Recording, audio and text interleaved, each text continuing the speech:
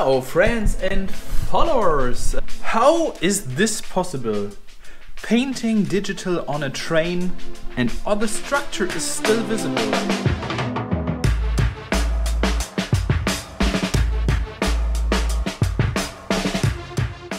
Today I want to tell you more about how to create such a template so that you are able to paint on a train and it is still the structure visible and you can create super realistic graffitis on trains at home while being locked down, while being arrested at home because of the corona crisis.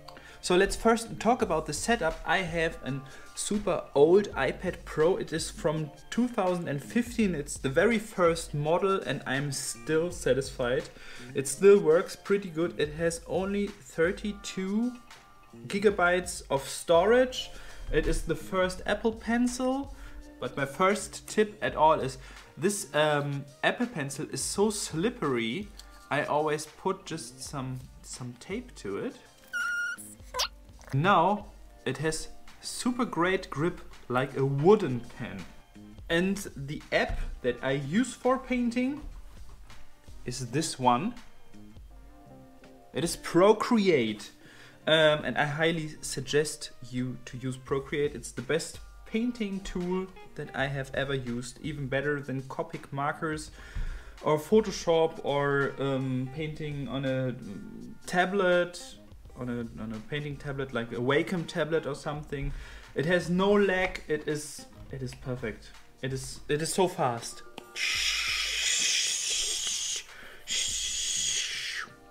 Yo.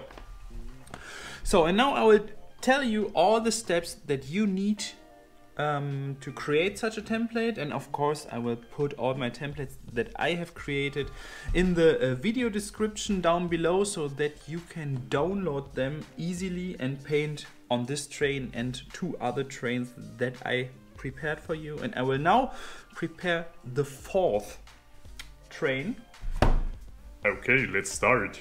So at first I need a picture of a train, and this picture was sent to me by Okas. I will write his Insta handle in here so that you can follow this guy. He sent me all the other train pictures as well.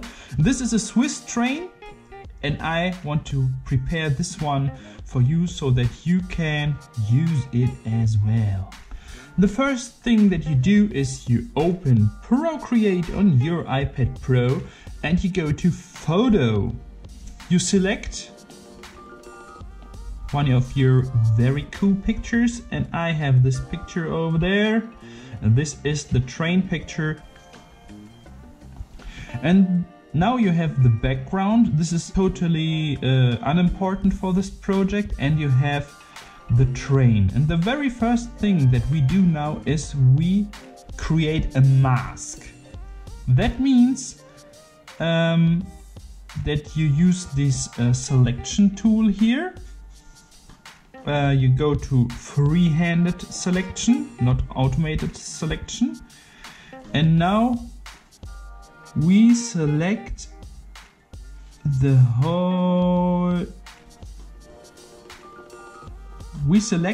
train, all the parts that can be painted.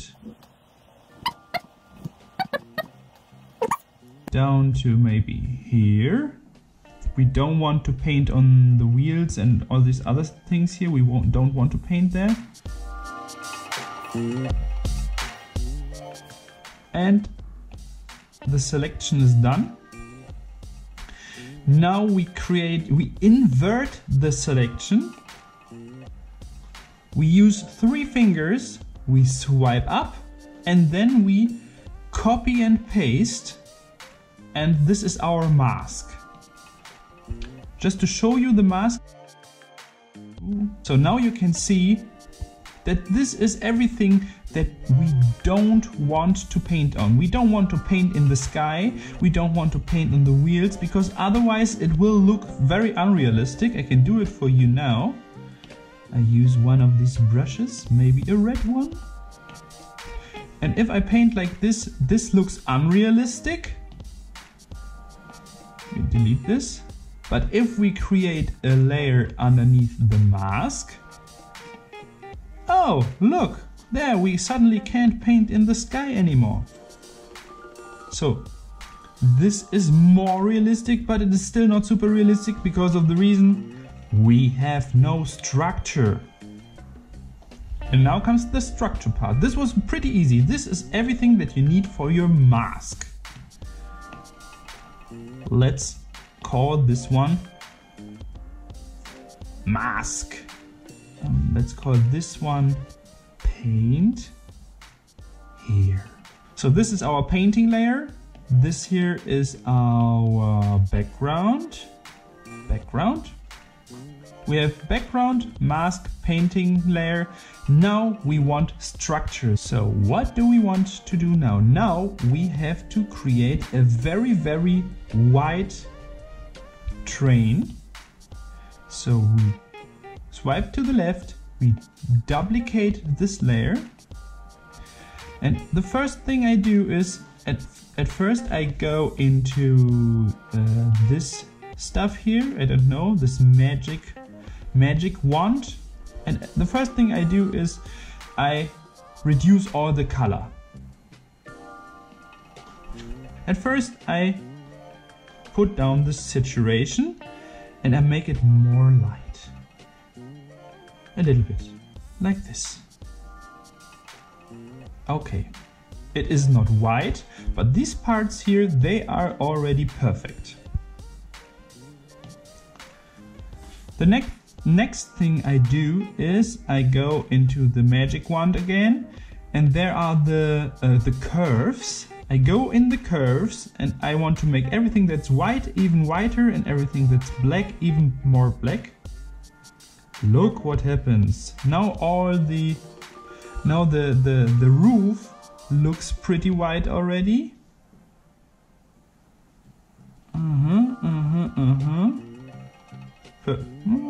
Not perfect. I would say like this. This looks already pretty good. So now these parts here, these parts are gray, and I want that the gray is white. That the gray is white too, so I select all the gray parts with the selection, free-handed selection tool again.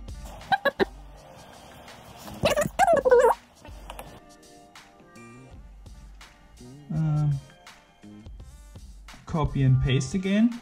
The 3 fingers, swipe up, copy and paste. Oh. And now I'm making only these parts very white again. Magic wand, curves. Let's see.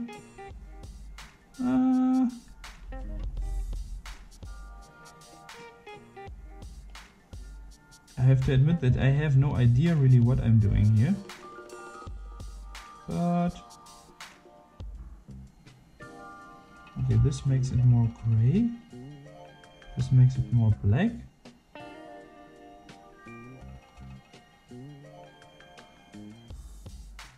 Perfect. This is perfect. And now you can see here the handles, they look a little bit unrealistic. I want to erase it here a little bit. Erase. And now what we still have to do is we have to remove all the type, because if you spray with the spray paint over the type will be gone. So we have to make everything that's type white.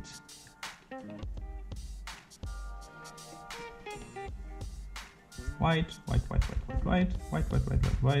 You can use every brush for it. It does not matter at all. Be careful. Don't paint over the structure, because we want this line here. This line is important, but the numbers here are not important. We can remove these numbers. If we have a little bit of of dirt like this here. This doesn't matter. This is okay. This makes it even more realistic.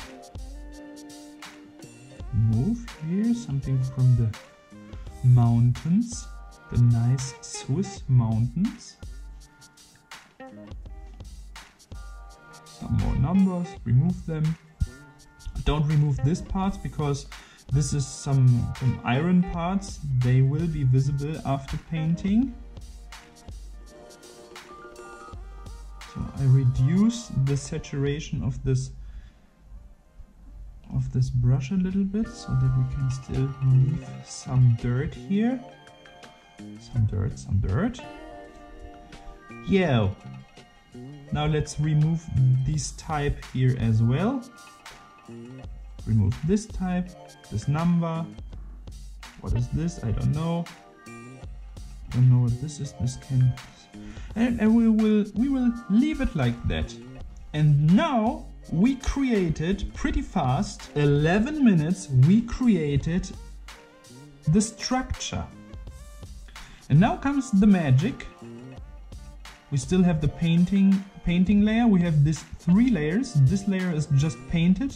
I painted over all the type and the rest of the mountains and all the stuff. I made the gray parts here separated, more white. Yeah, and this was the layer where I made the whole train white. So now we create one single layer out of them just by pinching these 3 layers and put, this is very important, we put the structure layer over the painting layer. Structure. This, there you can see this is tiny little letter, this is an N, and the N stands for normal. This is a normal layer, but you have different options. If you tap on the N and you go up to multiply. And did you see what happened? A normal layer, everything is white. A multiply layer, suddenly you can see through everything that is white. And now, suddenly you have structure and you can paint with some structure. Let's take a green color and we paint with the green over the window. Oh, we forgot something. This is very important as well. I painted over the window, but I still can't paint over the window. I can paint over the letters, I can paint over the handle, I can paint over these numbers, but I can't paint over the window. We forgot it. So let's make the structure again in the normal mode. And now this is very important. Create a new layer and we have to paint all windows white. We can do it, we just can do it by hand. There's no other option. No, this is not white. Oop. This is white. So now we paint the window white. Oh yeah. This is a beautiful, nice window. The window is nice now. So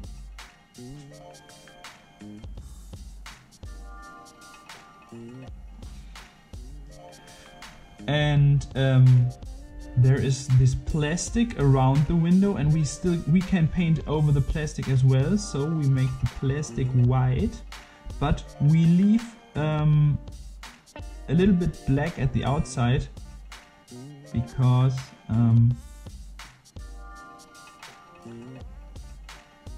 the window, the shape of the window should not disappear totally.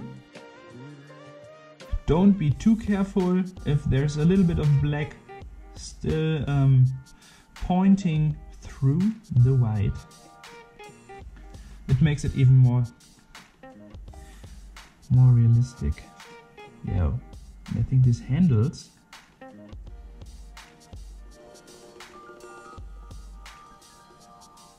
can be painted as well. Yeah, perfect.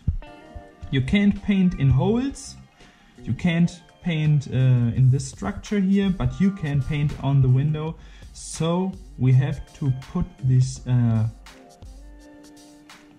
you can see the difference. We put this together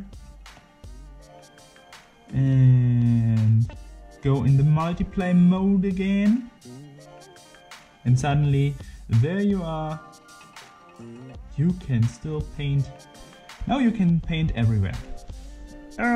Yeah. And the guy Okus, who has sent me this nice train, he asked me if I can paint his name in a very easy way, and I will do it now.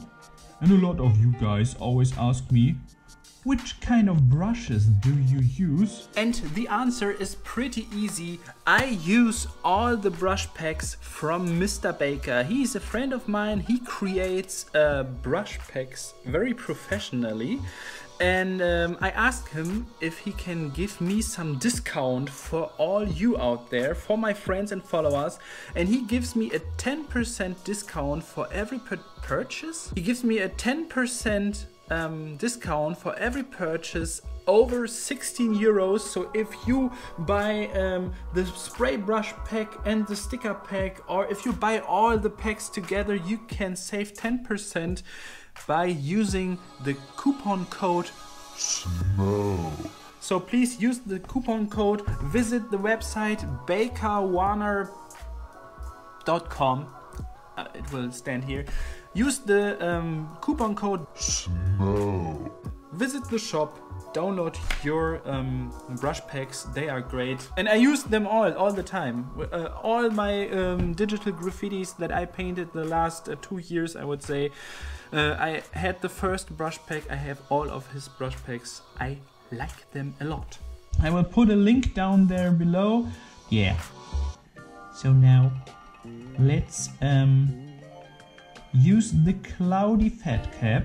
I think we use a light green. And now we sketch. Now we have to hurry a little bit because you can hear the police already. They're coming. Oh, let me fast, let me paint the first lines and the fill-in. Fill-in is pretty dirty, and now this, I like this brush. I would say already that this is my favorite brush in the whole brush pack. It's the dirty bold, because it looks like standard cap. And let's make a blue outline.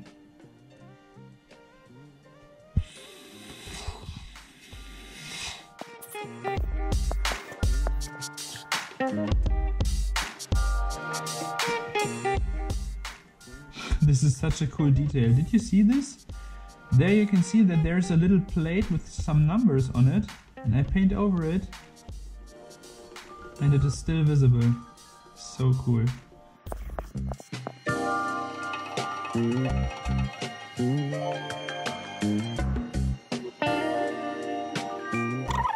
I want to make this video as fast as possible, without a lot of super fancy and cool editing. I just want to give you some information.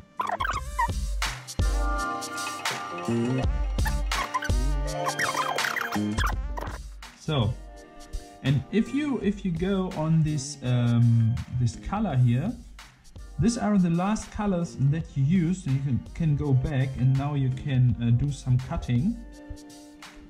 If you want to, and I want to do some cutting, make it a little bit more clean. And this is what I love so much about the iPad. You can paint exactly like you would do with a spray can. but only with the option that you can go back. You can... This is a pretty dope bombing, I would say. Cool. I'm satisfied. Oh, we totally forgot that the police was coming, but the police was driving to a car accident.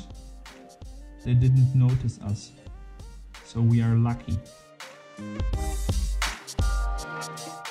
I would say we want a white second outline. This always looks good. Ah, look at this dust. Perfect. Baker, this is my favorite brush, definitely. Yo friends and followers, this was super fast. This was my tutorial about how to create a template where you can paint super realistic graffiti on your iPad Pro in Procreate with your Apple Pencil. I have no idea how to do it on Samsung, on Android or something. This is the setup that I use and I have no idea about the others, and I can't test it and I can't make it for you because I just don't have a Samsung or a Windows tablet. Sorry for that. This is exclusive for iPad Pro users. iPad Pro users. I hope you learned something. I hope that you create a lot of train templates with only your photos, because you can get some trouble if you use photos from the internet. Basically, I don't care. I just say it for you because I'm a little bit responsible. I try to be responsible a little bit. Yeah, I hope that you enjoyed this quick and fast tutorial about painting digital on iPad Pro, and I hope to see you in the next project. And by the way, the next video that I will paint again in the next video, and it will be visible on another channel, not on mine. I will tell you more about this on Instagram, so please follow me on SMONOVA, @SMONOVA on Instagram, and stay healthy, take care, stay at home, paint a lot of trains. Bye bye.